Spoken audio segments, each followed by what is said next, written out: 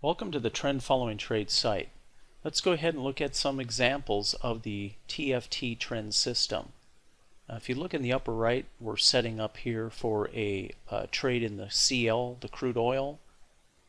We do have what's called a touch and go trade, where we have the last Renko bar in the indigo color sitting on the entry trigger line, and we use a stop limit at the previous or the last printed bar's opening price. Price came down, entered us short with a stop limit. We put in our initial stop and our targets. We trade the system with 2-to-1 minimum reward to risk. As you can see here, as the trade's playing out, we continue to move our stop down following the auto stop plot dots that are auto plotted on the charts for us. And as the trade plays out, we have our initial and then a deeper target.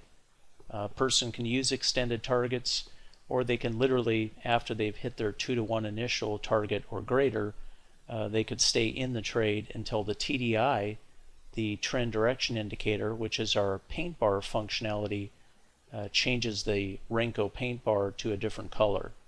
So we use a light blue or cyan color for uptrending price, and we use an indigo or kind of a dark blue color for downtrending price. So here we are, we're still in a trade in oil. So the whole process of the TFT trend system is trying to move to simple, leaving complex trading systems kind of behind. So as traders, the TFT team, we build mechanical systems that are what I would call simplistic in design and have clear rules.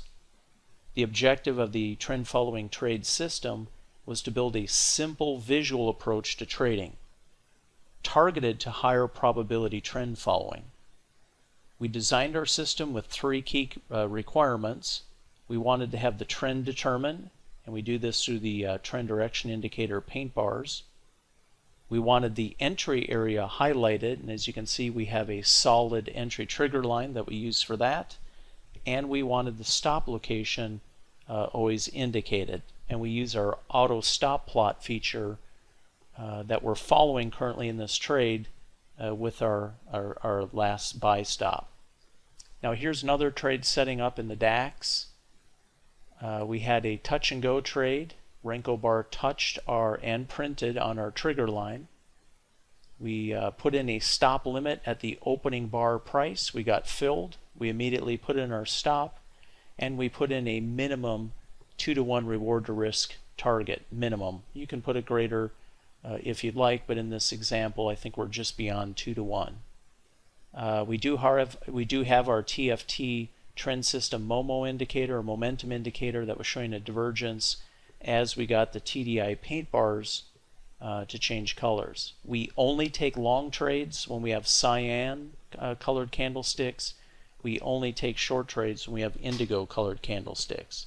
So we don't fight against the TDI indicator.